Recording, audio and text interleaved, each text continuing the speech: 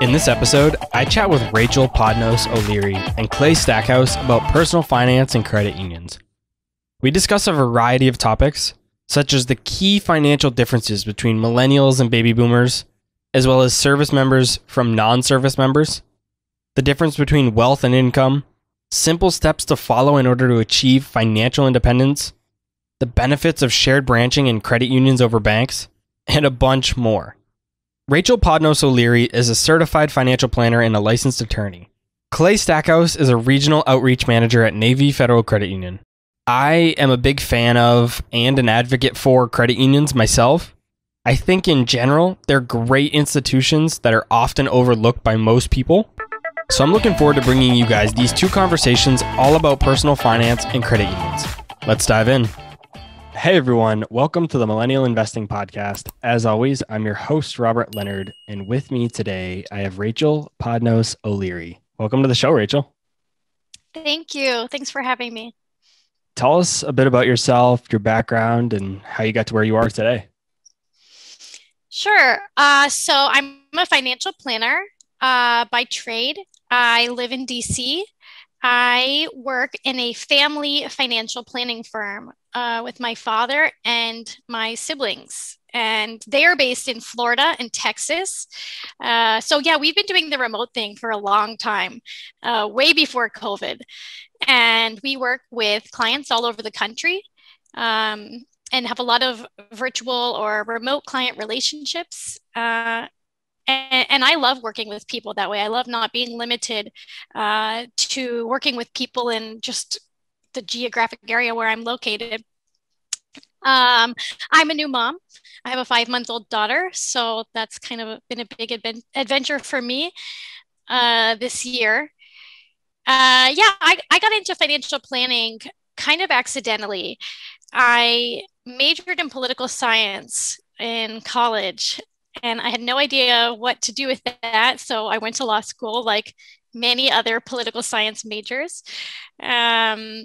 And then law school just never really clicked with me. I didn't enjoy it. I never found any particular area of the law that was that interesting to me. So after I passed the bar, I moved up to DC from Florida, which is where I was in school. And I was just hoping to get into something more kind of non-traditional. There's a lot of that up here. And I ended up at an investment management firm. And I was very green. I didn't know anything about investing at all, but I really enjoyed it and found it interesting. So I became a certified financial planner. And I've been working in finance ever since then. I love it. I think it's so rewarding, interesting. Every day is different. Um, and earlier this year, I published a book called 21st Century Wealth. And that's kind of my take on just a high level roadmap for millennials who want to achieve financial independence. Well, first off, congratulations on the baby. I have a 2.5, I guess almost 3-year-old. He'll be 3 next month. Oh, So I've been down that path. I know what 5 months is like, and I know what that first, really 6 months to a year is like. So I know what you're going through, but congratulations. thanks. Yeah, it's been quite the journey so far. I look forward to all the fun ahead. So It became really fun for me at about a year and a half. That's when they became a lot of fun for me. You yeah, make I the keep point. hearing that. Yeah, that's when they start to be able to interact and actually, talk and walk. And yeah, it's a lot of fun. But you mentioned that you wrote a book, and you make a point in your book that millennials face a very different financial landscape than older generations, especially baby boomers. What are some of the key differences between millennials and their parents? Why are those differences important? Yeah, I do. I talk about that in the book. And, it's broadly discussed today. It's such a hot topic, amongst baby boomers and millennials, us and our parents.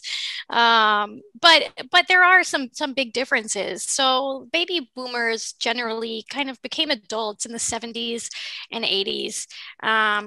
And when they were entering adulthood, the cost of living in general was much lower than it is today, especially when it comes to housing and education, which, as we all know, have been two of the major kind of pain points for millennials.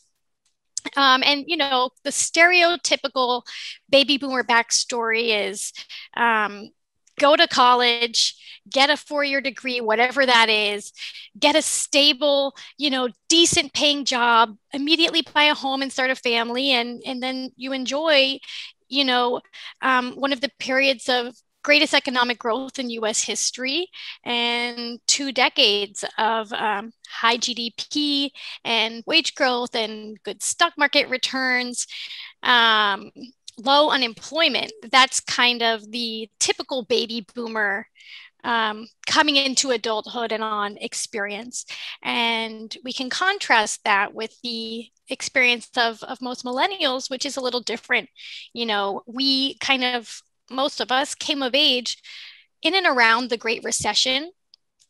And there was a lot of economic uncertainty, obviously, during that time and following it for a long time after.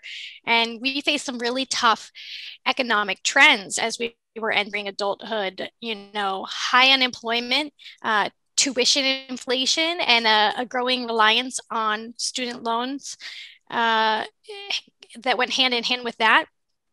Changes in the need for skilled workers and stagnant wages, increases in the cost of healthcare, increases in the cost of housing, just kind of the perfect storm of things that we kind of came up against. And I do think it's important to acknowledge those differences because that experience really has, in some ways, shaped the millennial generation. It's shaped the way we see ourselves and it's shaped our worldview. There's this idea of the American dream that each generation builds a better life for their children than they had themselves. And I think millennials, this may be changing actually, but I think historically millennials have been a little cynical when it comes to that idea. And they feel that maybe that's not a possibility for them. I actually disagree. I do think it's a possibility, and that's kind of the message in my book. But I do think that the coming of age into a period of economic uncertainty, I do think that really had a profound effect on the millennial worldview. I recently saw a picture, I think it might have been on Twitter, but it was a comparison of a single family house. It was nothing super fancy. It was a starter house. It didn't have the location or anything, but it said it was roughly $135,000 in the 90s. And then it said today it's worth about $490,000. And then below it, it had the average starting salary for a teacher in the area back in the same time period of when the house was originally priced at $135,000. And they said that the salary was about $60,000. And then they said, fast forward to today, the average salary for a teacher in that same area is only $64,000. So you could see that the wages only went up from 60 to 64, but the house went from 135 to 490. So clearly there's a big disconnect between the cost of houses and wages increasing. And I think it's not just the cost of houses. I think the cost of a lot of different goods and services, as well as assets, have been significantly outpacing the increase in wages. And I think that's the best way to just summarize everything that you just mentioned. And it's tough to come into for millennials. Yeah, absolutely. Absolutely. I think that's a great example. And now we're seeing even more. It's in the news every day. Housing prices are they're absolutely insane right now. So rather than focusing on how millennials maybe were dealt a bad hand, what can we do as millennials to overcome this and achieve financial independence anyway? Yeah, so I agree that I do think millennials were kind of dealt a bad hand, but I don't think that means that we're doomed, because we're very young and time is on our side, and time is really one of the greatest resources and assets that a person can have when it comes to building wealth. And we're still so young, and our life expectancy is I don't know, but I'm guessing it's pretty long. And so we have a lot of time to build wealth. And if we start now, I think that's entirely possible with even just moderate savings. I don't think we have to do anything crazy to play catch up. But if we start now, I think we'll end up in a good place. And, I talk in the book about how there is this kind of us versus them narrative with millennials and baby boomers, and millennials kind of, they look to the baby boomer generation and say, you had it so good. You're so lucky. It's not fair. Um, and looking at the baby boomers now, actually, they're facing a retirement crisis. They were handed a good, they were given a good hand, but they made a lot of behavioral mistakes kind of in general. They way undersaved. They put a lot of faith in other institutions to provide for their future, whether it be Social Security or a company pension or a municipal pension. Um, and and long story short, they just are way undersaved, and they're retiring. Every day more and more of them are entering retirement. A lot of them are going to live another 30 years. They'll be in retirement for 30 years, and they frankly don't have the savings to continue their lifestyle for that time. Probably not even close to it. So I kind of look at that and say, we really shouldn't be envying them. Instead, we should say, okay, what can we learn from that? And how can we look at what they did and behave differently so we end up in a better place than they are now? And of course, a lot of this is generalizing. But we kind of have to do that when we're talking about such large groups of people. But I think generally that's all true. I hear a lot of different definitions and meanings of financial independence thrown around. So I want to know what you mean when you say financial independence. What is financial independence to you? Yeah, it is something that's discussed a lot, and it's something I thought a lot about uh, when I was writing the book. And for me, financial independence means that you have a liquid net worth that is large enough to sustain your chosen lifestyle for the duration of your life without reliance on income or credit. Um, or you could say uh, streams of passive income, strong streams of passive income that are enough to continue to sustain your lifestyle. Either way, that's what it means to me. And I think the core of that idea is that you're not beholden to anyone else for your own survival, and you don't have to work in a job that you don't enjoy. You don't you kind of don't owe anything to anyone. Your time is your own, and your money is your own. Oftentimes, I hear wealth or net worth being confused with income. A lot of people believe just because they make a lot of money, meaning that they have a large income, that they're wealthy and on their way to financial independence. That's not necessarily the case, and actually often isn't the case. Talk to us about the difference between wealth and income. Yeah, that's exactly right. I think a really good kind of explanation of this is it comes from the book The Millionaire Next Door, which is a pretty famous old personal finance book. And the authors of that book, when they were researching for the book, they found that there were more millionaires living in blue collar neighborhoods than in white collar neighborhoods. And they determined that was because people in white collar neighborhoods, despite their higher incomes, were more likely to spend their money on luxury items and wealth signifiers, to the point where they weren't building wealth, and people in blue collar neighborhoods were just saving a lot more, and building wealth. And they decided that people tended to fall into one of two groups. They are either under accumulators of wealth or prodigious accumulators of wealth. So, under accumulators of wealth are people that have low net worths relative to their income. And prodigious accumulators of wealth are people that have, the opposite, high net worths relative to their income. And I see this all the time. as a financial planner, I've seen people who make less than $100,000 a year become millionaires just through kind of consistent and disciplined saving and investing.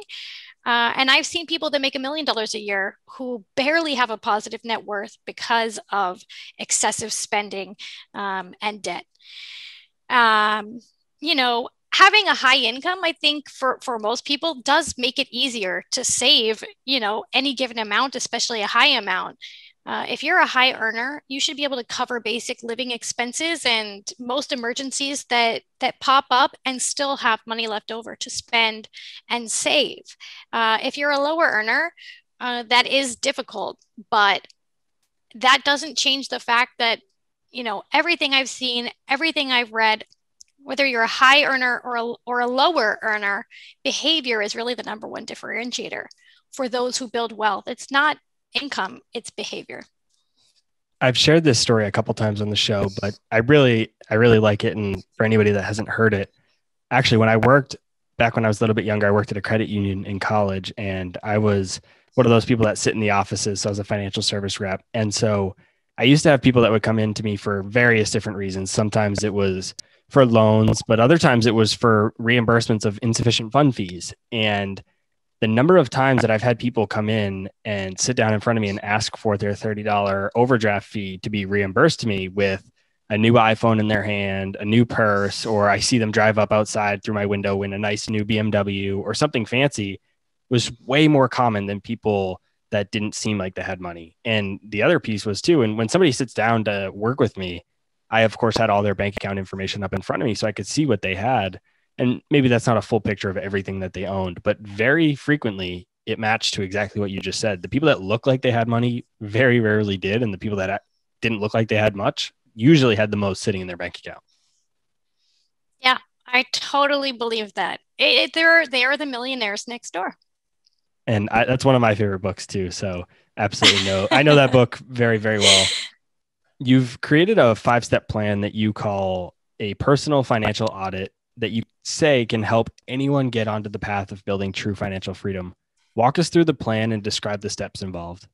I'll just start by outlining the 5 steps. So the 5 steps are confronting your financial reality, educating yourself, goal setting, making a plan to achieve your goals, and then finally ongoing tracking of where you are relative to the goals. And so to kind of just walk through those one at a time, the first step is confronting your financial reality. And high level, that the end of that step basically means you know your net worth and you know your cash flow situation. And I don't know, that might sound really simple, especially to people who listen to this podcast, which I would guess are not your average people. Probably they're more highly financially literate. Maybe they have a financial plan, they know their net worth, but I will tell you, most people do not know their net worth. They have no idea where their money is going. And that is a huge problem if you're trying to have a plan for going forward. It's not knowing where you're starting. And so when I sit down with a client for the first time, I ask, how much do you have? How much do you owe? How much do you make? How much do you spend? And how much do you save? And a lot of times answering those questions takes some digging. But once you can answer all of those, you get a great idea of where you are. And so that's really the first step. And the next step would be educating yourself. So if you know your net worth, you know where your money is going, but you don't know anything about investing and you don't know anything about debt reduction or cash flow planning or insurance, all these kind of really important parts of a good financial plan, you're going to have trouble making a plan to go forward in any sort of productive way. So however you do it, maybe you substitute hiring a financial planner for this step, which is something a lot of people do. They delegate this step. You need to make sure you find someone ethical, who would be a fiduciary, who only gets paid by you and isn't getting paid to sell you products. But for most people who want to do it themselves, I would say you need to read a book, go online. There's a million resources out there. I try in my book to kind of add the middle, it's kind of the meat and potatoes, personal finance stuff that covers all these topics. And I tried my best to kind of say, if you just read this book, you'll probably have a high level understanding of all the things you would need to know if you're an average person to write your own financial plan. So one way or another, educate yourself. That's the second step. After that is goal setting. Any good financial plan is based on goal setting. I really do believe that goal-based financial planning is the most effective and the most motivating way to plan for people. I think that for most millennials, your goal should be a very high net worth. That should be kind of your large macro goal. Now, specifically what your net worth target should be, that's highly personalized. That kind of depends on what your lifestyle costs, what, do you have a family? A lot of things. But I do think that should be kind of the macro high level goal. And then as you drill down, you'll have to set more micro, immediate kind of prerequisite goals to getting there. So that's the third step. The fourth step is making a plan to achieve the goals. That's just writing out a financial plan, a detailed, multi-step financial plan for hitting the kind of more micro prerequisite goals along the way to achieving a high net worth, a net worth high enough to give you financial independence. And the last step is just ongoing tracking. That's really important. Your financial plan, it shouldn't be a static snapshot of one day in your life, of one static moment of your finances. A good plan kind of evolves and keeps up with your life. We have kids, we switch jobs, we move, we buy houses, we sell houses, and on and on and on. And every time something like that happens, that touches on your financial life in a big way. And your plan should take that into account and evolve. So I think at least every year, if not more, you should be revisiting your financial plan, sitting down and taking stock of everything, going through if you want, the 5-step plan that I have, starting with, revisiting your net worth, revisiting your cash flows, revisiting your goals, and then seeing where you are and seeing if you need to change the goals or move the goalpost, whatever it is. And so that's kind of a long-winded explanation of the 5-step personal audit. What are your favorite tools or resources for continuing that ongoing tracking? I think that's highly personal. I am not a nitty-gritty budgeter. Personally, I tend to be more high level, and I have my own financial plan format that I use for my family and for clients. But I think for a lot of people who are doing it themselves, I think a good budget software is incredibly helpful for a lot of people. Like a budgeting software and a net worth tracker, whether you do it in a spreadsheet, which is really common, or whether you use some sort of aggregator. Those are really popular. You can link all of your accounts and kind of see at any given point in time, what are your assets? What are your liabilities? I think it just depends on what kind of person you are. Are you an engineer? Are you kind of like really into the dollars and cents? Or is that just going to make you not even want to look at it because you're more of a big picture person? And I don't want to recommend any specific softwares because the truth is I haven't liked any of the ones I've tried, which is why I have my own financial planning format that I came up with myself. I think that's fair. I mean, I use this thing called basically a to-do list, and I've looked all over the internet. I've bought even like these journals that have to-do lists, and none of them were just right for me. And so I ended up just creating my own. I probably tried a dozen different ones, and I eventually said, all right, I just need to create my own. And I did that. So I totally know where you're coming from. For software, I personally use Mint. It's not perfect. It works really well for me. I like it, but I don't use it exclusively. Similar to you, I ended up creating my own Google Sheet that I used like kind of as a pair with Mint. But overall, I generally like Mint. Personal Capital is pretty good as well. Those are just kind of the two that I've used in the past. Yeah, absolutely. I've also used Mint before, and it's not bad. I think it would be a great tool for ongoing tracking for a lot of people. Very recently, one of my all-time best friends, who I actually lost touch with a little bit over the last year or two, reached out to me because he started to get interested in investing in personal finance. He never had any interest in it before, and I'm not really the type of person to push a conversation like that. So it just really never came up when he and I would hang out. But fast forward from when we used to spend a lot of time together to today, he's interested now and he wants to learn more. So he reached out to me. One of the things we talked about was how much money is needed in retirement. We talked back and forth about his amount for a few days. And then one day he came back to me and he said, my parents' financial advisor told them they need $200,000 to retire.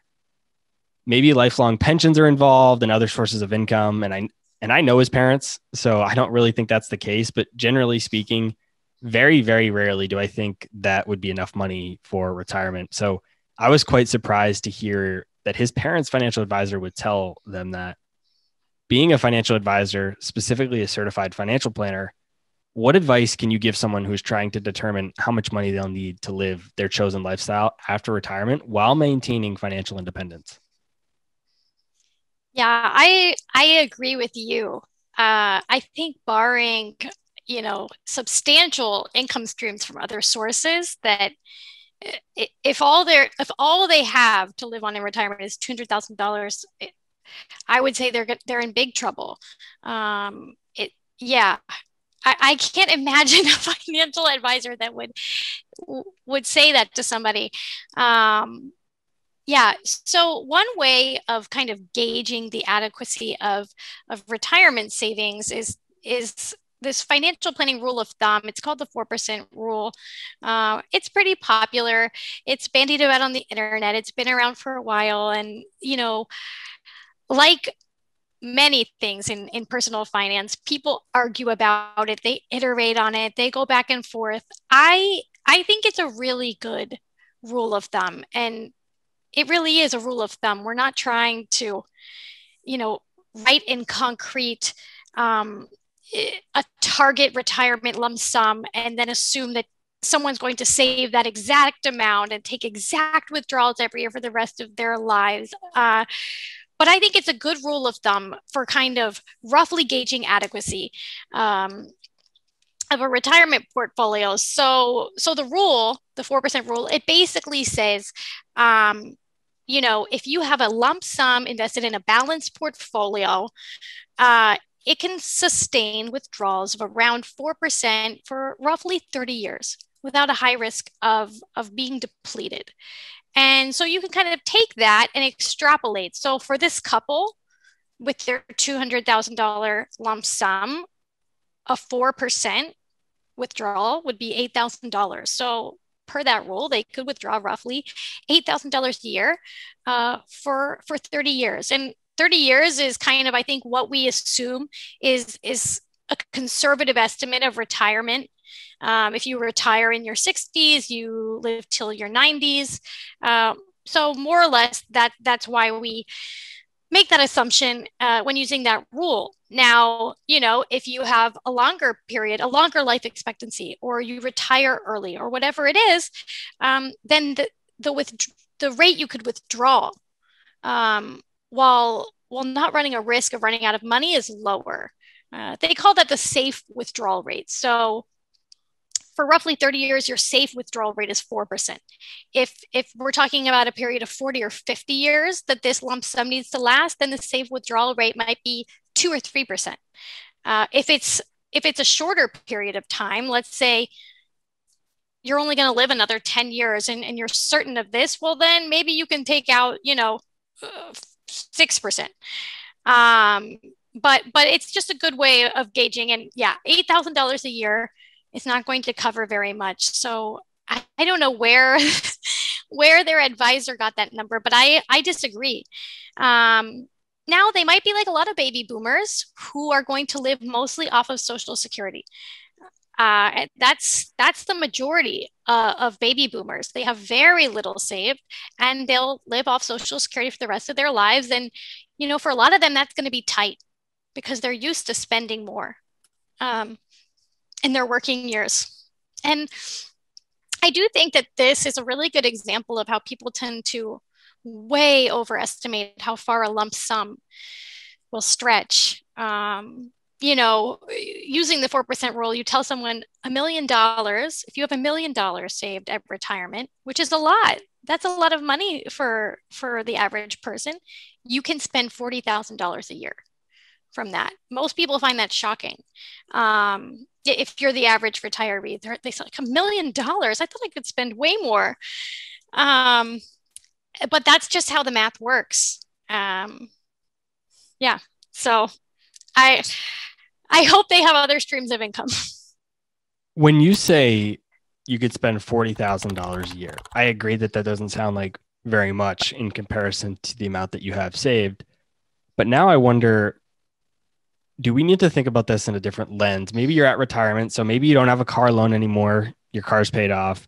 Maybe you don't have a mortgage anymore because maybe your house is paid off. You've been paying it off for 30 years over a mortgage.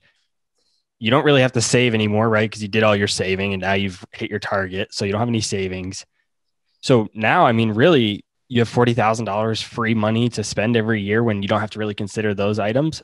It's definitely not as much as you think when you have $1 million, but you take out all your biggest expenses. And I mean, that's a little under $4,000 a month to spend. I think that's a decent amount relatively, because I think that's what the piece that people miss is that they might not have a car payment. They might not have a mortgage, et cetera. If you still have all those things, then yeah, $4,000 probably isn't a lot. But when you have roughly $4,000 a month and you don't have all those expenses, it could be enough for some people to live on, right? Is that at least how you're thinking of it? Are people usually having their cars and mortgages paid off, or are they not? They should. We never recommend that someone retire if they have debt. You should be debt free at retirement. You shouldn't be retiring with a mortgage. If that means selling your house and moving, okay. But so yeah, I think to your point, that could be enough for some people. I have kind of extended relatives. They're retired teachers, and they've been living for a long time on, roughly $40,000-$50,000 a year, and they save. They don't need to save, but they save. They lived in a relatively inexpensive part of North Carolina and had, no mortgage, no drove old cars, didn't spend frivolously, and they did fine. I think it really depends on the person. I think it depends on, what kind of lifestyle are you accustomed to? If you're someone that was making, 80,000 a year and spending most of it, or let's say you were making 100 plus and spending a substantial amount, and now you're expected to live on 40, that might be a different scenario. I also think it really matters where you live. Cost of living, like here in DC, the cost of living is incredibly high. But where I grew up, in Florida, it's much lower. So I think someone there would certainly be able to live comfortably on $4,000, whereas up here it would be tricky. I'm going to assume that the $1 million let me say the 40,000 that you withdraw using the 4% rule is after tax. But let's just say that that's all out of a Roth account. When I was making 120,000, I don't have a W-2 job anymore, but when I did, at one point in my career, I made 120,000, and I lived in New Hampshire. I worked in Massachusetts. Massachusetts has income tax. Every month, the amount of money that I had left over after taxes and 401k was about $4,300 a month. And I had a mortgage and a car loan and all of that at the time. So when you think about that, even though I made 120,000, my net pay, like actual cash, was little over 4,000. Whereas what we're talking about now is almost 4,000 a month. So I mean, it's really not that different between a $120,000 salary and a $40,000 net pay that you're getting from your retirement accounts, because you don't have to pay those taxes anymore. We're assuming that those have already been paid and you don't have all these other bills. Well, yeah, that is a huge consideration, is this post-tax money or pre-tax money.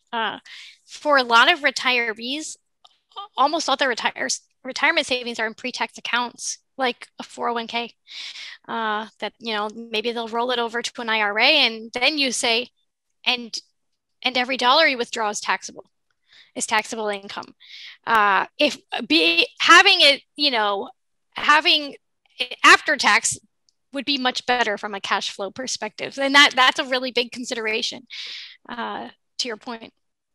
Why do you think misunderstanding the amount of money needed in retirement is such a common mistake people make, especially when we have a rule like the 4% rule?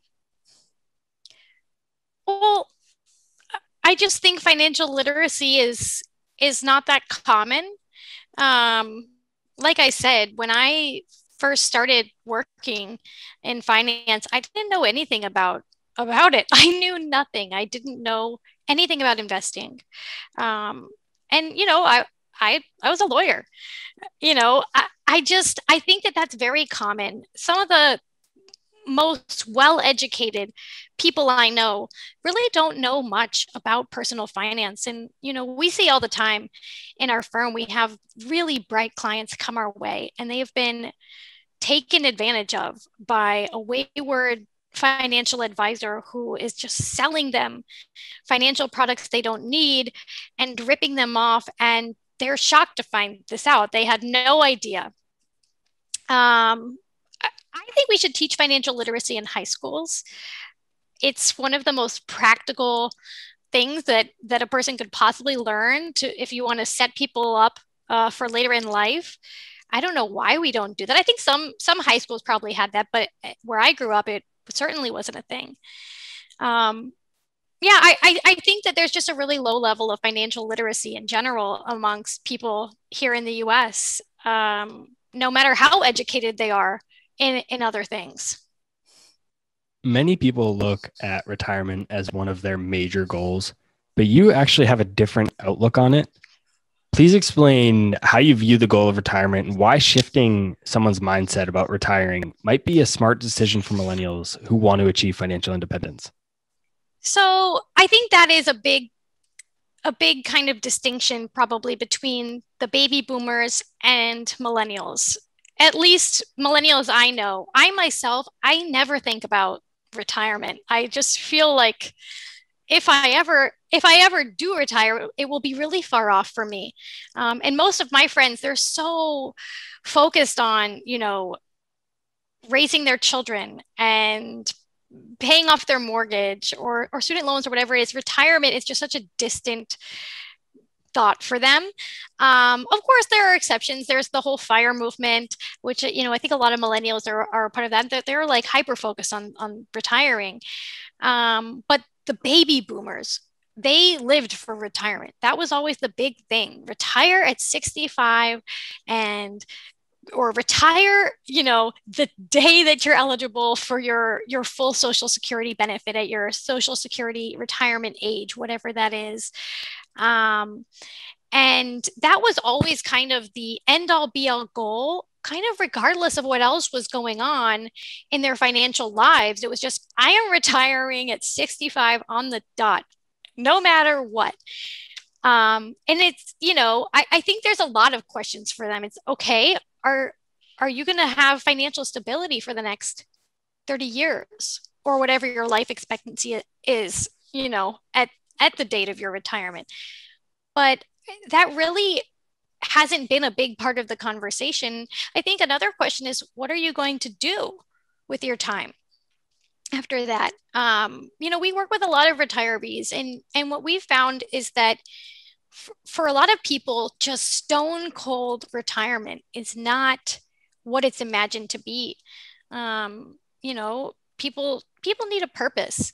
And so when people bring that up to us, young, healthy people who are able-bodied, I'm going to stone cold stop working, at 65 on the dot. We say, oh, okay, what are you going to do? Are you going to golf every day?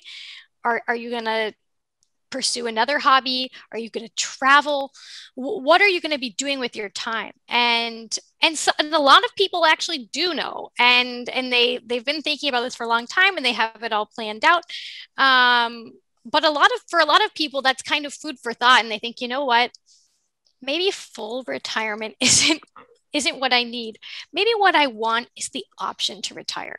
And my dad, um, so there's the movement, financial independence, retire early. Those people, I guess, might spend, 40, 50 years in retirement. And my dad instead says FIRO, financial independence, retirement optional.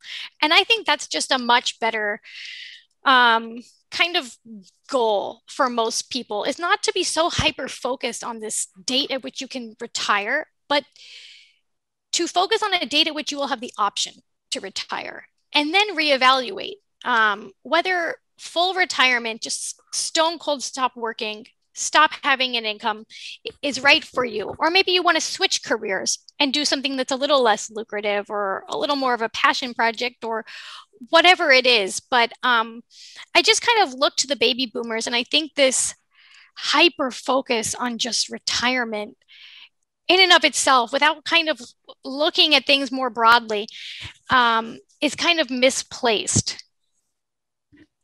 It was created a little bit as a joke or completely as a joke, but it illustrates this point exactly. I saw a picture on the internet the other day, and it was this older couple. They were definitely probably in their 60s, if not 70s, retired. I believe they were on a roller coaster or some sort of like log ride at an amusement park. And they were both, it looked like they were sleeping on the roller coaster. And the caption of the photo basically said, "This is why I don't want to wait until retirement to enjoy my life." And it's a joke, right? It's funny. It makes people laugh, but it's true. And I think a lot of millennials are realizing that they don't want to be 50, 60, 70 when they finally decide to go travel the world or go do all these other things that they want to do. And I think that's partially going to change this definition of financial independence or FIRE or even just retirement in general. I think it's really going to change. Mm-hmm. I totally agree with that. I think, I think it's just a more moderate approach. It doesn't have to be, work the live long day your whole life and then you stop stone cold at 65. Instead, maybe you just work a little less, but for a longer period of time. Take more time off when you're young and able-bodied. I mean, if it's possible for you, but don't plan to just stop at any, given point in time, especially when you might live another 30 years.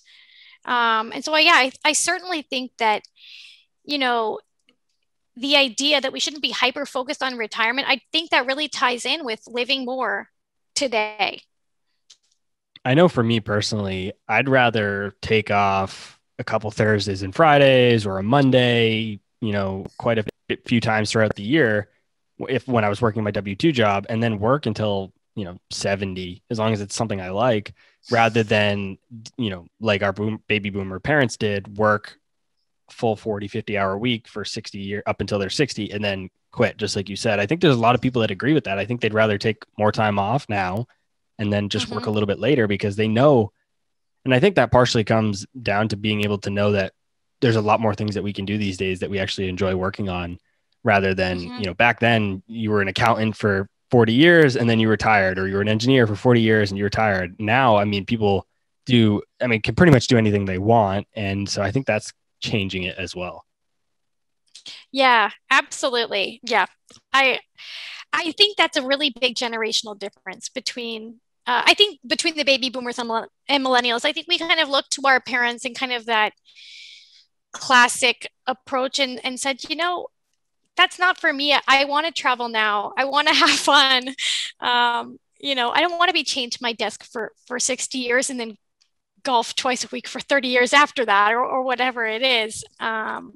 I think that a more moderate approach is certainly going to be more sustainable for us. I think just having a little more balance, I think that's the way to go. Millennials are frequently told that they should aim to save a certain percentage of their income based on their age. For example, if they're 25, they should save 10% of their income, or if they're 30, they should save 15%. For many people, this kind of advice just isn't really actionable. What do you tell people who are struggling to increase their savings rate? I like to advise that Michael Kitces gives. Michael Kitces is, I don't believe he's well known outside of financial planning circles, but he's kind of like the rock star of the financial planning world. And he frames this in a really good way. He kind of has made the point that um, for a lot of people, their savings rate is not a decision that they make, it's a default result of what's left over at the end of each month or year. And so for someone in that situation, telling them save 15% or save 20%, that's just not actionable for them, and it's not helpful. And instead, for those people, it really helps to kind of shift focus to their spending rate rather than their savings rate, and kind of look at their spending rate, because that's kind of within their control, and say, how can we decrease your spending rate? So, there's really three ways to do that.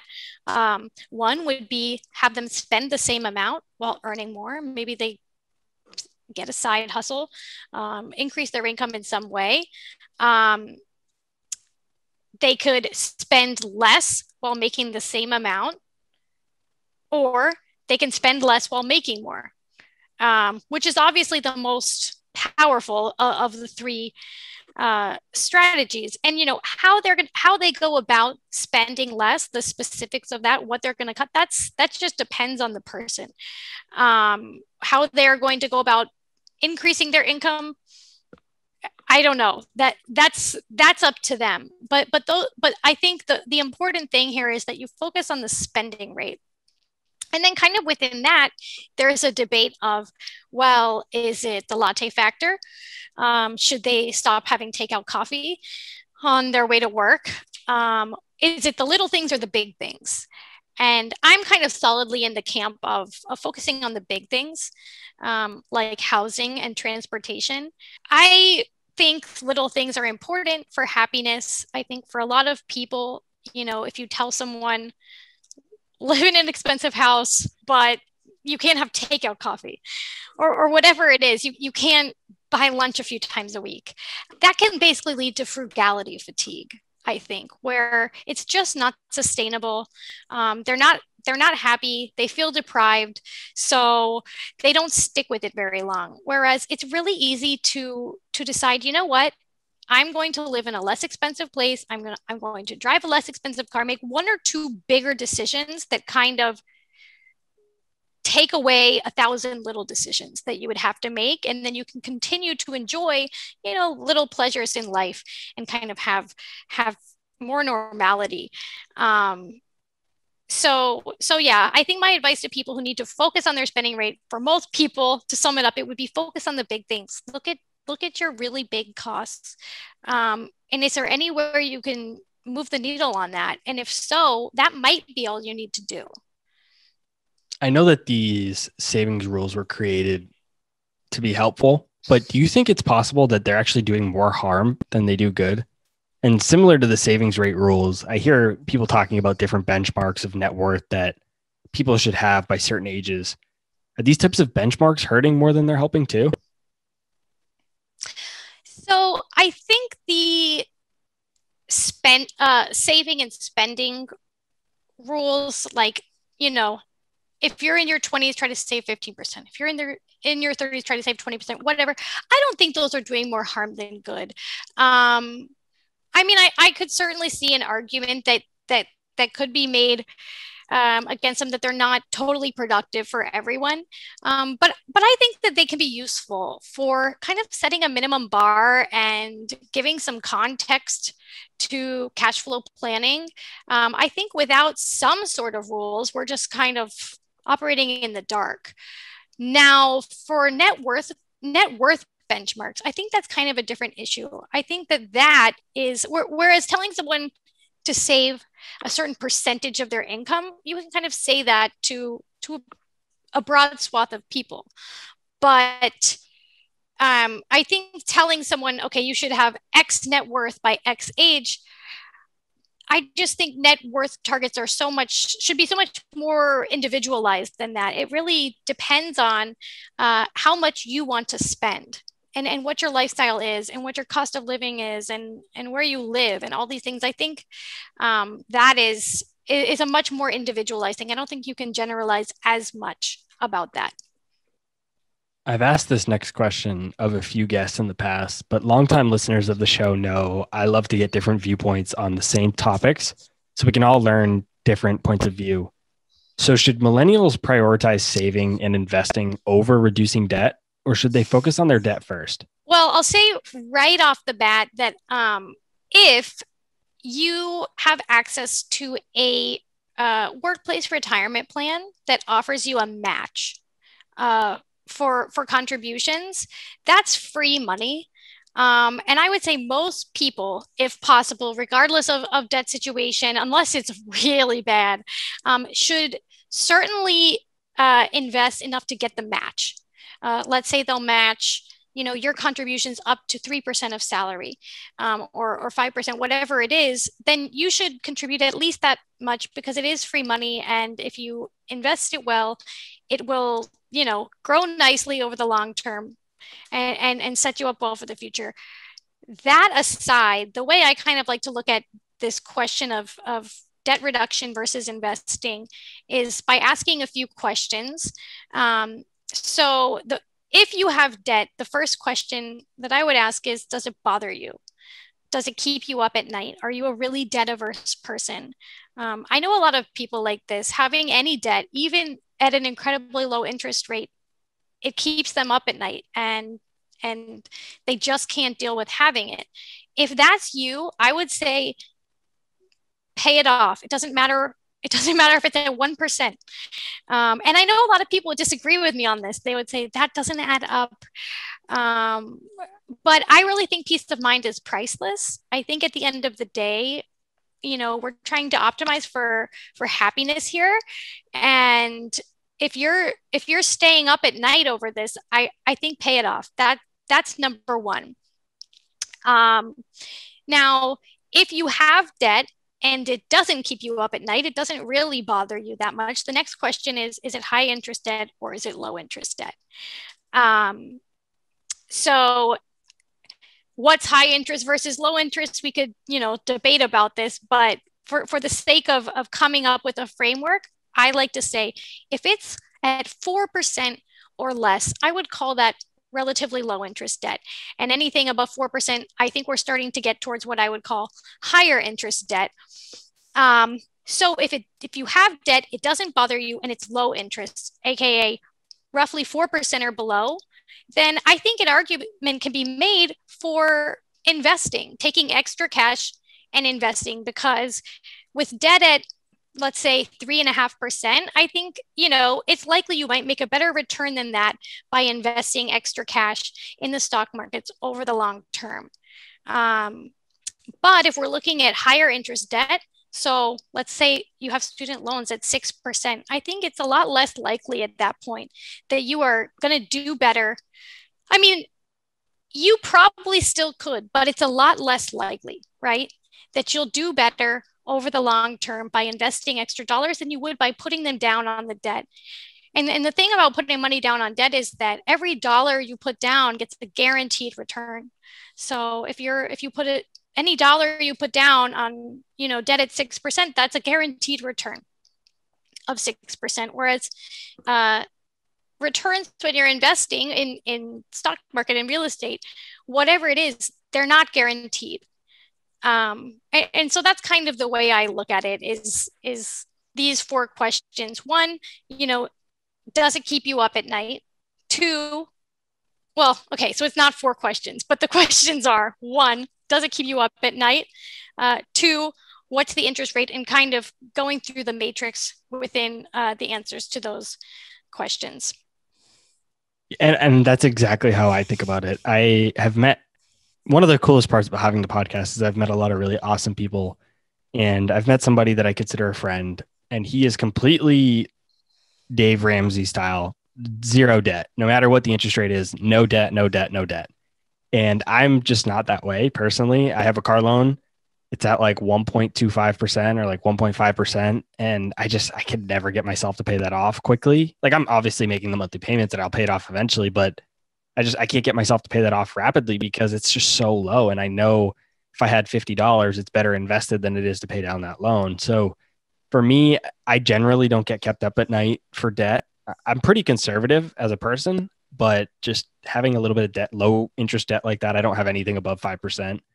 Even my mortgage is 2.25%. So like those types of things, I just can't imagine paying that down early. So for me, I don't lose sleep at night. So I'm fine with having the debt, but I totally understand that it's a lot more psychological than I think a lot of people think. And I know for me, for a long time, I didn't think about the behavioral or psychological piece at all. I just said purely, if I can invest higher than that rate, then I'm investing. And if I can't, then I'll pay it down.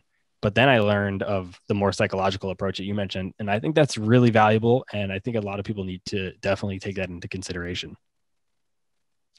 Yeah, I mean, at the end of the day, I think the quantitative part's important, of course, but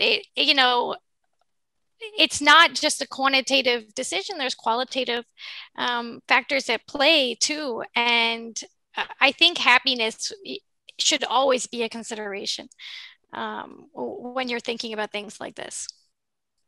I love listening to podcasts, reading books, articles, and really all kinds of things like that.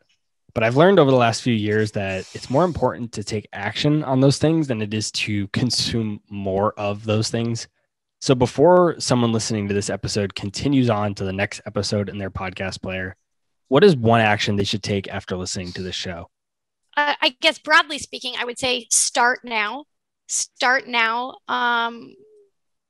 Getting on the path to financial independence, kind of broadly, and I would say the first thing that you should do if you haven't already to get on that path is figure out your net worth, figure out where you are, take a look at everything, and I think for a lot of people that's the best place to start, and go from there.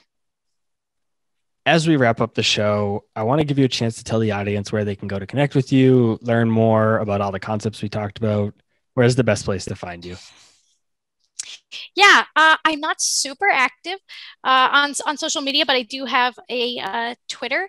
You can find me on Twitter at Rachel Podnos. I'm also on LinkedIn, Rachel Podnos O'Leary, and my firm's website. So my firm is Wealthcare LLC, and our website is www.wealthcarellc.com. I'll be sure to put links to all those resources in the show notes below. Rachel, thanks so much for joining me. Thank you.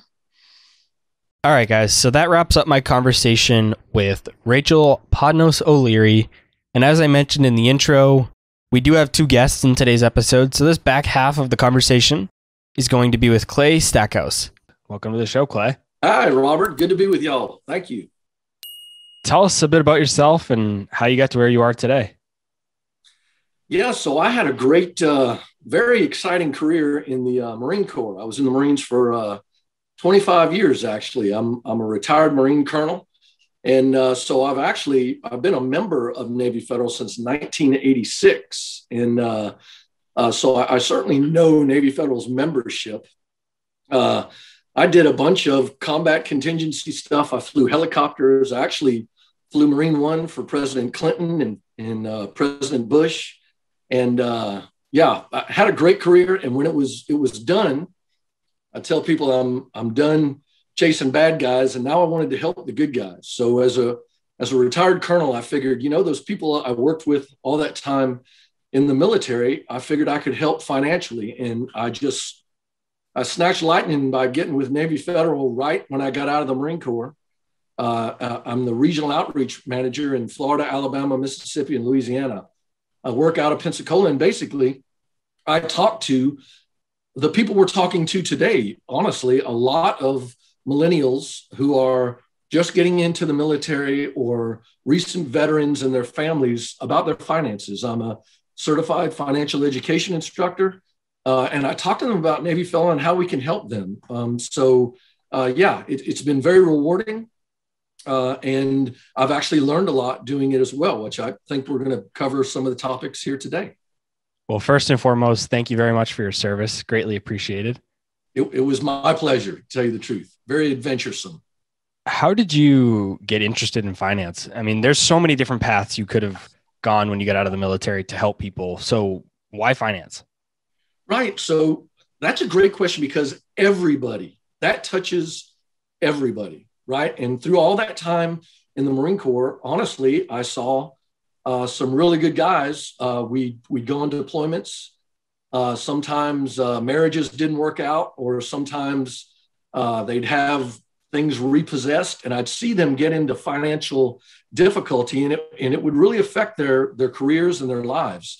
So I know that it's something everyone wants to be financially sound, right? I mean, if you have your finances squared away, there's a calmness that comes over you, and you're able actually to function better. I think I'm a better husband.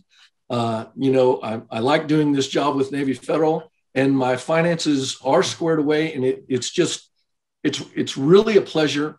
And honestly, I go into a lot of different places, say in rural Mississippi or Louisiana, and I talk with some of these kids who've never really had anybody. I say kids, they're 17, 18, 19, 20, who've never had anybody sit down with them and say, do you know what a credit score is? Right? Do you know what makes up a credit score? Do you know why you don't want to run up credit card debt, but you still actually need a credit card in order to create a credit score? Those things, no one actually ever has talked to them about. So Navy Federal helps, right, do that all the time. But I'm actually the voice who goes out there, and I'm able to sit down with them and help them. And it helps me sleep at night, to tell you the truth, that I'm helping those people who say they'll support and defend the Constitution against all enemies, foreign and domestic. For me, that's less than 1% of the population. I put my life on the line with people like that. And so I think they deserve good financial advice. So we're really happy to give it to them. I think that's a piece of finance that is often overlooked. People that go into careers that aren't finance focused, they don't think about how finance impacts the rest of their lives. You mentioned your better husband, you have a happier life. That's because you don't have the stress from finance. If you don't have your personal finances in order, there's a stress, even if you're not thinking about it, even if let's just say you're at a family barbecue and you're not thinking about your personal finances, it's right. It's there, it's in you subconsciously, and it's just, you have that burden waiting on you. Mm-hmm. That's absolutely true. So why not, like everything else they did in the military, right? Attack it with knowledge, with a good education about your finances, and just some basic good practices. I think for millennials, especially, I talk to, so Navy Federal, right, is military veterans and their families, right? So I talk to a lot of people who aren't military, but like my brother is in the Navy, they would tell me. So they're in our field of membership. We're actually the largest credit union in the world. That credit unions obviously aren't banks. Banks are in business to make money. We are in business to help our members, right? It's financially like-minded people who make a financial family. That's a credit union. Navy Federal just happens to be the largest credit union in the world because we serve the United States military veterans and families, right? So when I think about who we're helping, and I sit down with them and I talk to them about some very basic things like get a financial organization that you trust, right? A lot of them don't. Well, I know Jimmy works at a bank downtown. How about them? Well, that's not really what I'm talking about. I'm talking about get a savings and a checking account, right? And then pay yourself first. Think of that. Especially if you're in the military. The first day you get in the military is the least you're ever going to make, because you get more seniority, more time and grade, you get more designations, and you get paid for that. So I say even a small allotment into a savings account for you or for your children is going to yield great big dividends along the way. So what I'd say to these millennials is get into those habits early on, right? And by the time you're a 53-year-old man like I am, you're going to be able to relax and reap the rewards, I think. One of the very first things that happened in my personal financial life was that my grandma helped me open a bank account at a local credit union when I was only 14. I'm not sure. Woohoo! I'm not sure if she chose a credit union because she knew the benefits of them over banks, or if it was just because the company that she used to work for at the time had their own credit union. But either Mhm. way, that tiny little detail has had a massive impact on my life because I ended up working at a credit union years later, which ended up Oh, teaching me good. about personal finance and really has just molded everything that I've done to this day.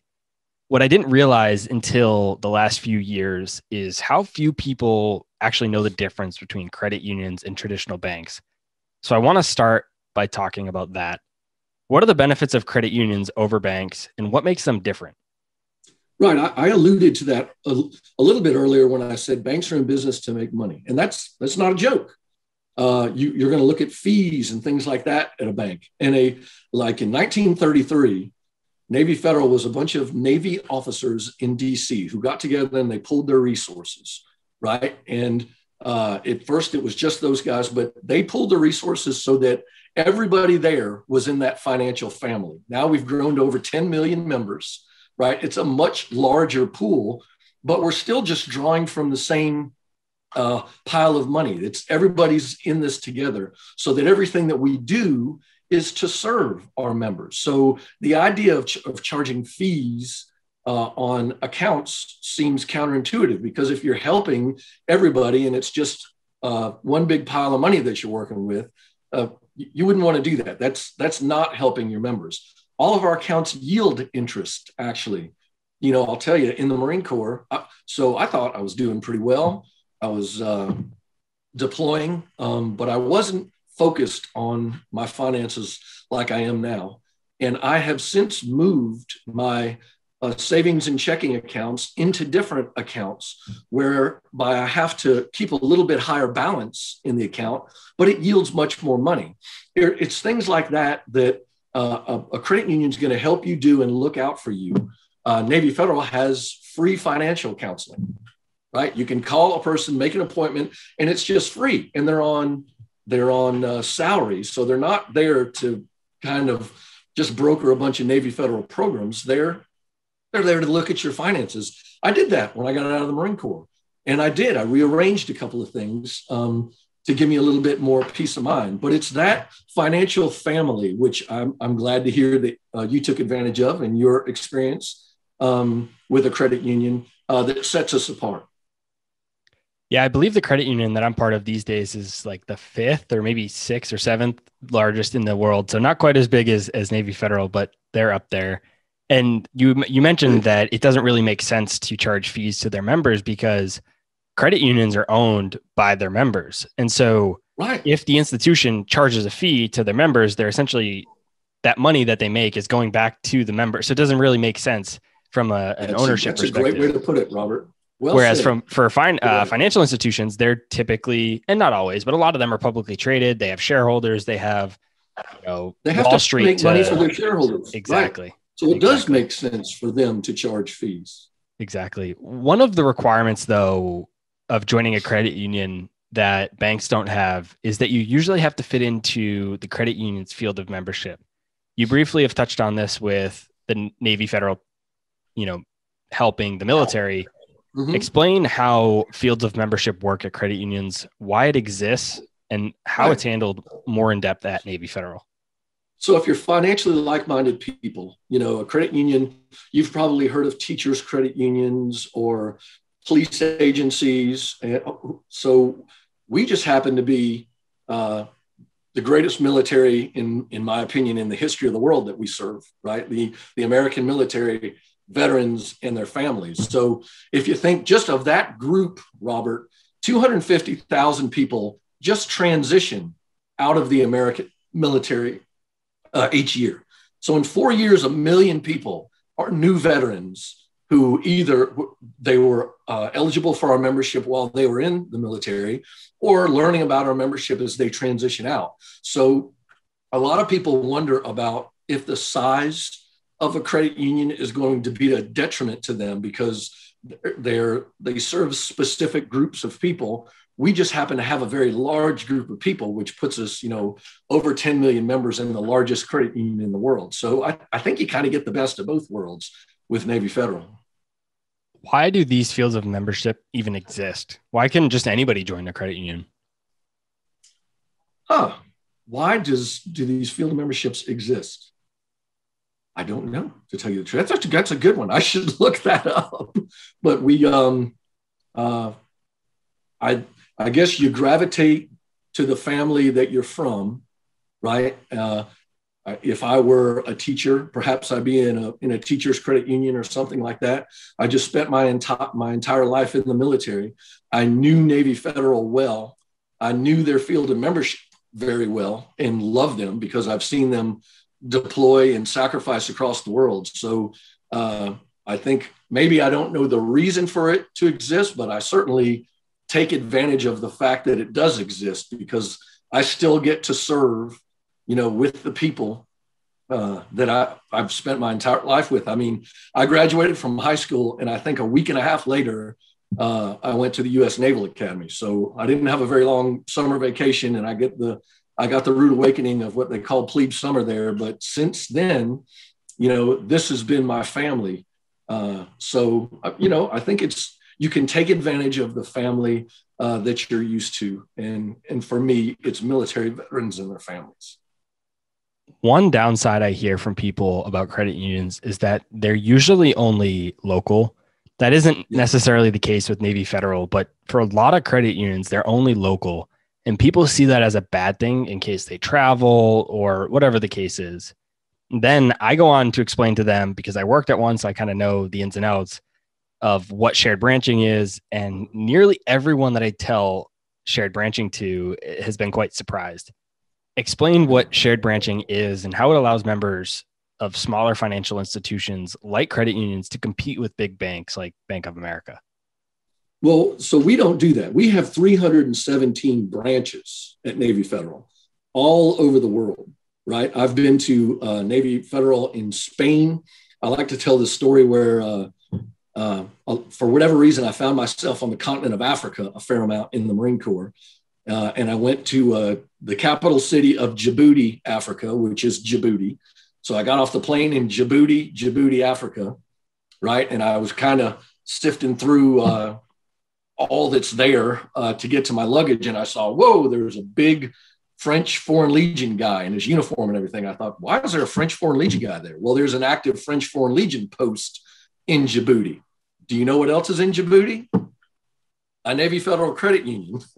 And I went there too. So not only are we all over the world physically, but our online presence, and I love going to branches. As a matter of fact, here I'm in Pensacola. We had Hurricane Sally last year. I had to get the insurance check squared away, and I couldn't just take a picture. I actually had to bring it to a branch. So it was really convenient to have a branch right here. And they're all over the world, but overwhelmingly, I use my online things at Navy Federal, which kind of puts us all over the world using the World Wide Web. Yeah, that's one of the other pieces that I tell people too, is if they're worried that they don't have a branch locally to where they live or where they're moving because of their credit union being small and local, there's technology. And I very rarely go into a branch now, not because I don't want to, I just don't have a need to because of technology and all the different things that are available. So it's like, even if your branch isn't there, I mean, there's banks that are purely only online. So clearly people can get by without having branches locally. And Robert, I deal with that a lot with, I said before, I go into like a Monroeville, Alabama, or, some areas in Mississippi where they belong to a small financial institution because their parents did and their parents did. And I tell them, look, pretty soon, you are going to be an international man or woman of mystery, and you're going to find yourself in a place like Kuwait or Germany or Korea. And Navy Federal is going to be able to help you there. So that's a jump. But once I get them to understand that, again, it's very rewarding. As with nearly any business or industry, there are some that are better than others.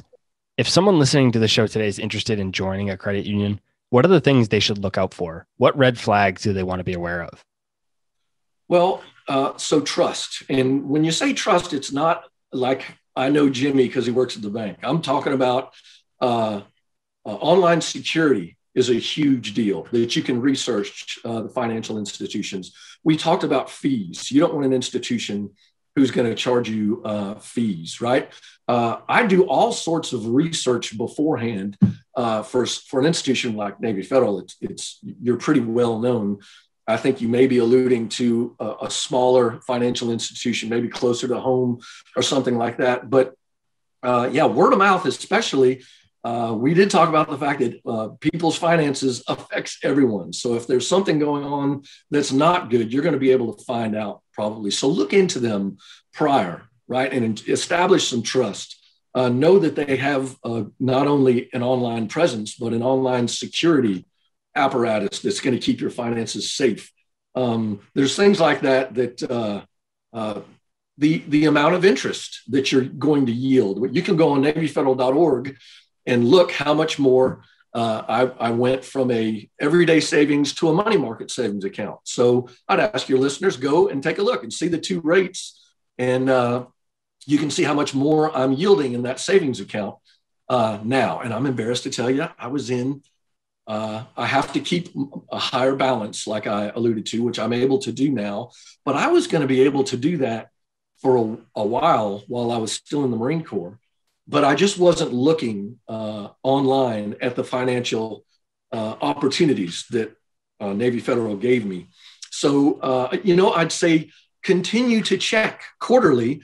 I go back, look at specials that they're having, running any number of things like move credit card debt from one institution over to this. I know we've run things like that before, but there's any number of different promotions. I know we do at Navy Federal and different organizations do. Ensure you're taking advantage of those things. So I guess what I'm saying, Robert, is be engaged with your finances. Don't just let it happen to you, right? Be engaged because it's something that is not going to go away. It's not going to, I can't wait till I'm 62. I'm not going to have to worry about money anymore. That's just not going to happen. So continue to stay engaged, set that good foundation, when you start out so that you have options as you get older. I think it's pretty clear that you and I both love credit unions. I've mentioned it. I use them for all of my personal banking and I use it for my businesses as well. But I admit that they're probably not perfect for everyone. So who might a credit union not be well for? Yeah, I thought, okay, if you want to get charged higher rates and you want your financial institution to make money off of your accounts instead of treat you like a family member, it's for that person, in my opinion. So I'm wholly and completely biased for credit unions. You're not really going to be able to give me any argument why I wouldn't stay with them. So I'm looking people who aren't looking for the best deal. How's that? I know we have quite a few service members and family members of service members who listen to our show. So I'd like to talk a bit about the specifics of personal finance for military members. What is unique about personal finance for military members? Yeah, so now that, Robert, is hitting at the 10 ring with who I talk to when I go talk to these new, soldiers, sailors, airmen, and Marines about now. Okay, now I'm in the military, right? I'm getting paid on the 1st and 15th of every month. I have my medical taken care of. I have my dental taken care of. You have a room and board taken care of, right? So making that adjustment, not only the adjustment to the way you live your life, but financially, you need to break from being a civilian and all the different things that you thought you needed as a civilian, right? And start thinking a little more simply. So I talked about that first thing, and they usually help you when you first get into the military, finding a financial institution you can trust. Because, we don't want our servicemen to be in financial difficulty. It makes an unhappy force. So we usually get that squared away. Once we do that, we need to establish the accounts we're in, which is pretty simple, right? A good checking account and a good savings account, right? Once we do that, we just get a budget. Now, here's the thing, and it's not rocket science, but you have to sit down and figure out how much is coming in and how much needs to go out, right? Avoid the credit card debt. Avoid the credit card debt. It's terrible. It's just terrible.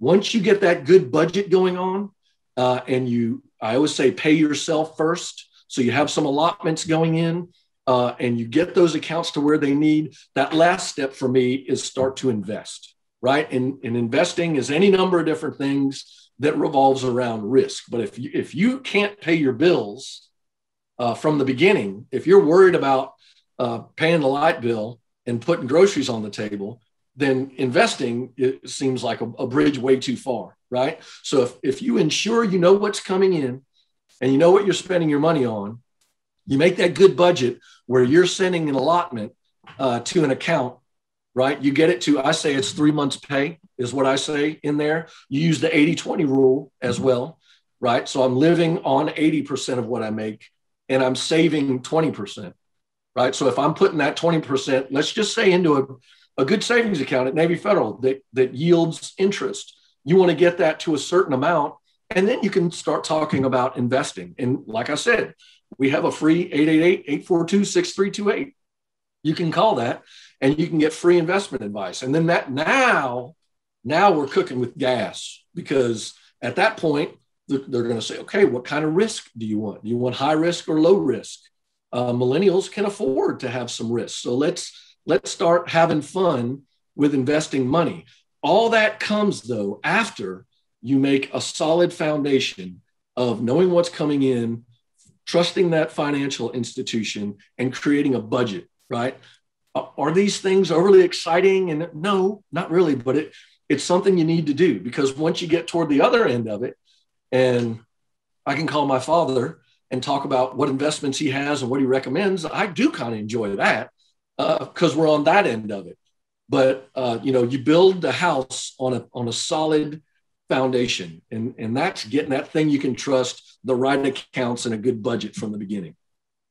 What challenges do service members face when building savings that civilians don't necessarily deal with?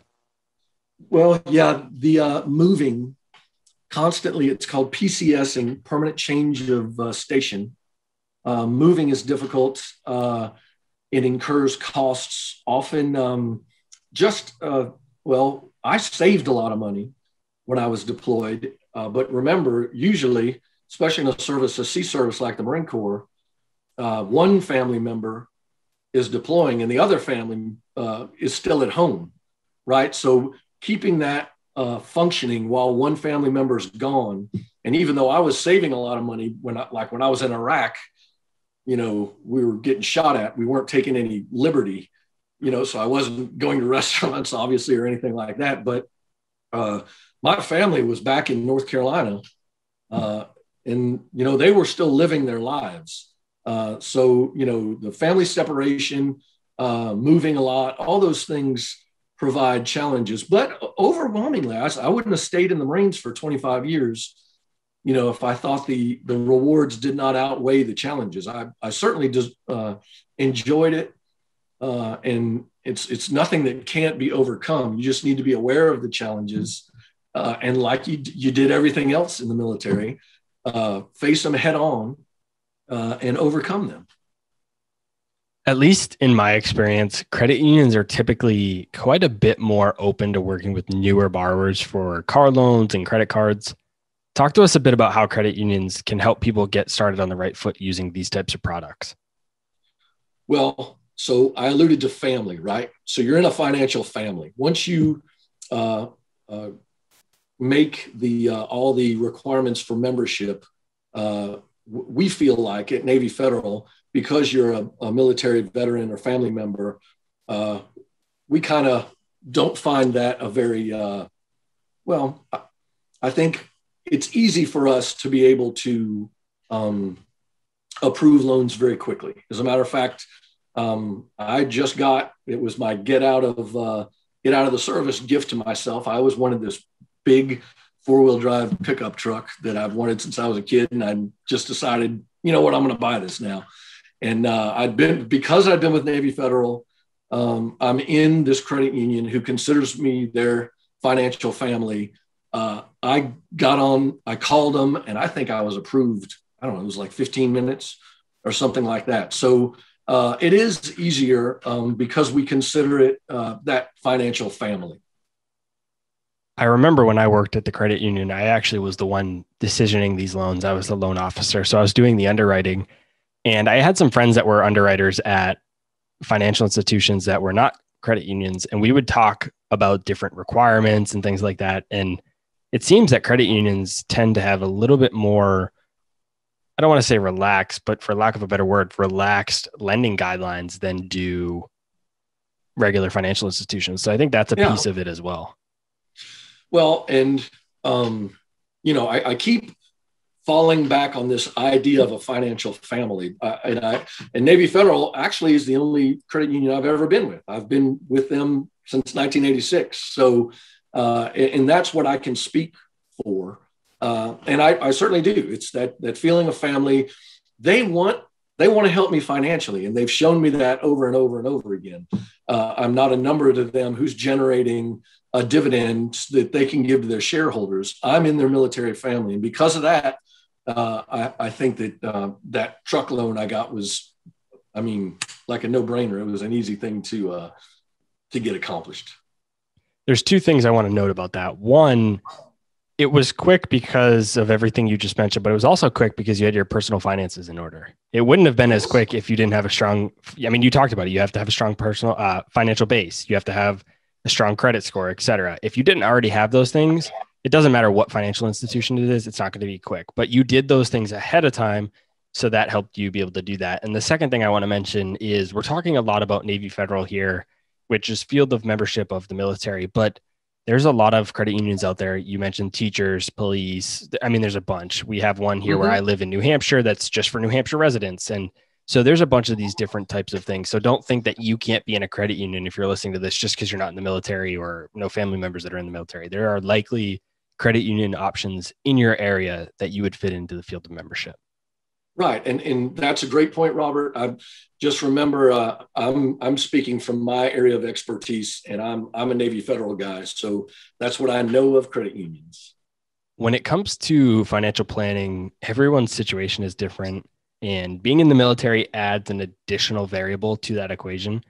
What considerations must be taken into account about financial planning for service members?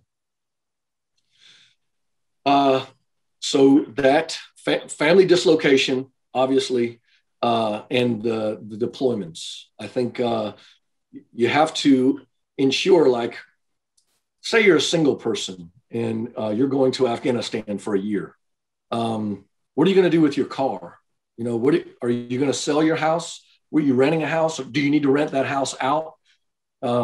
If you do rent that house out, do you have a somebody who can look after it for you? There are a lot of things like that, which overwhelmingly have to do with the deployments.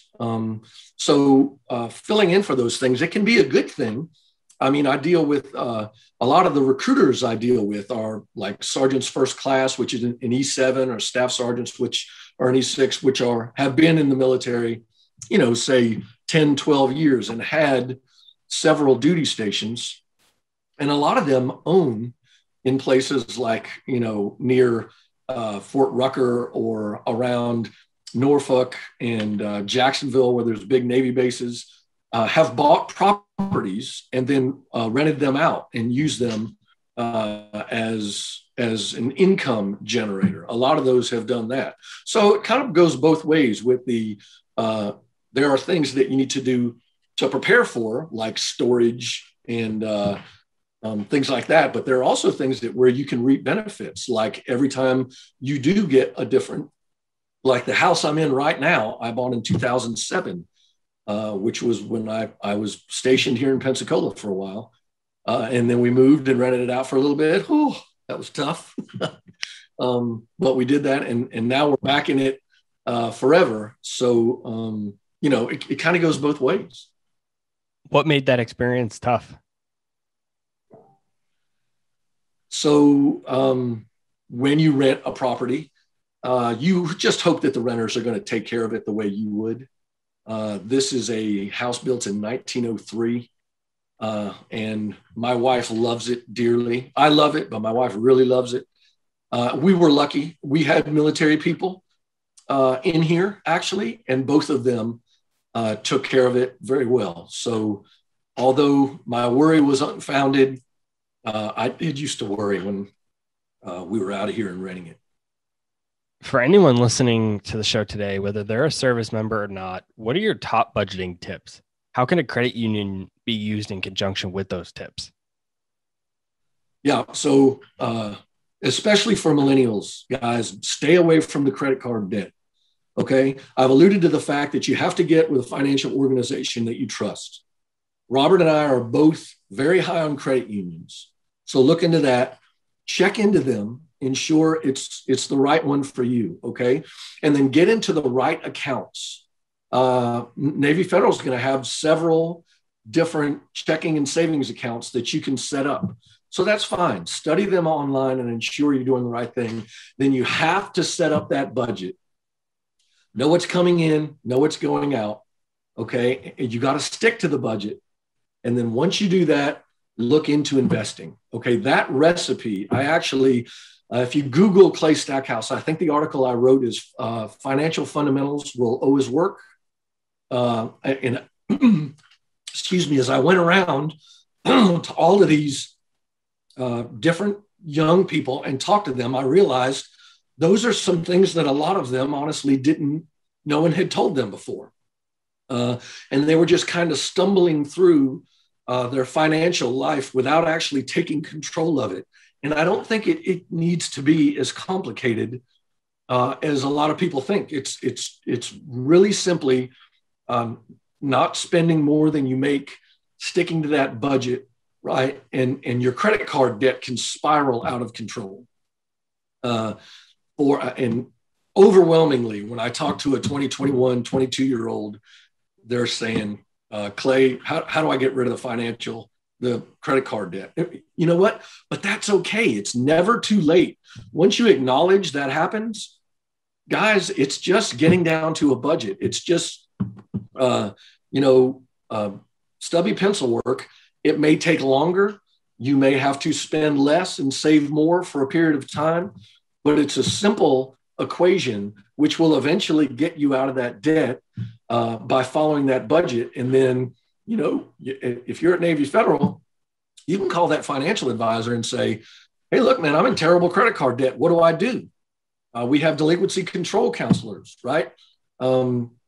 There is help. So that's probably, so I'm kind of all over. I'm sorry, but it's that get that good financial institution, right? Get into the right accounts, create that budget, stay out of credit card debt, and then begin to invest. Okay. Now, credit cards are something you're going to need to generate a credit score. I use it's the eRewards, I think. Go Rewards, the Go Rewards card I get triple points back on restaurants and fuel. And that's virtually all we use the credit card for. And then every time we get a statement, we just pay the credit card off, right? So we're continuing to show potential lenders that we are good for credit, which drives the credit score up. But don't get into credit card debt because that can bury you. As we wrap up the show, I want to give you a chance, Clay, to tell the audience where they can go to learn more about you and the various topics that we talked about today. Okay, sure. Well, NavyFederal.org is 24/7 online. There's a ticker up top that enumerates all of our products and services, which I think is very self-explanatory. It will also show you all the different types of things that maybe we're running for the summer or any kind of promotion we have. And at the bottom, there's that 888 number, 888-842-6328. That's a 24-hour phone line manned by Navy Federal employees who can answer questions for you. If you, I'm a lot of the things I've written, I've done different financial podcasts. I love doing these. I've enjoyed doing this with you today, Robert.